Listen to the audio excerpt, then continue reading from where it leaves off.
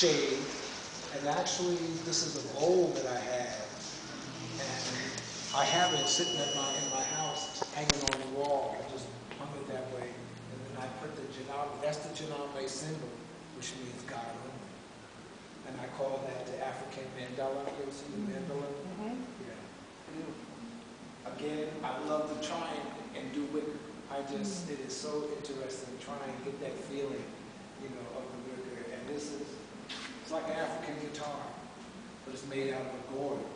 And these pears, I had to end up eating them because they were fading fast. Still life going bad. Okay. Yes. But, and then the other two inside here.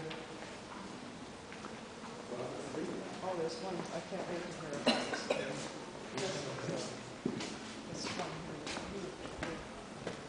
This piece, actually, I have that bowl at home. This is an African bowl, and all these symbols come from different fabrics I have, African fabrics that I have, and they have these little different symbols in them. And I was sitting home one day, and I was looking at the bowl, and I'm looking at all this different cloth that had these little different designs in it, and this is what I came up with. And that's what it is. And I call that Innocence 1945.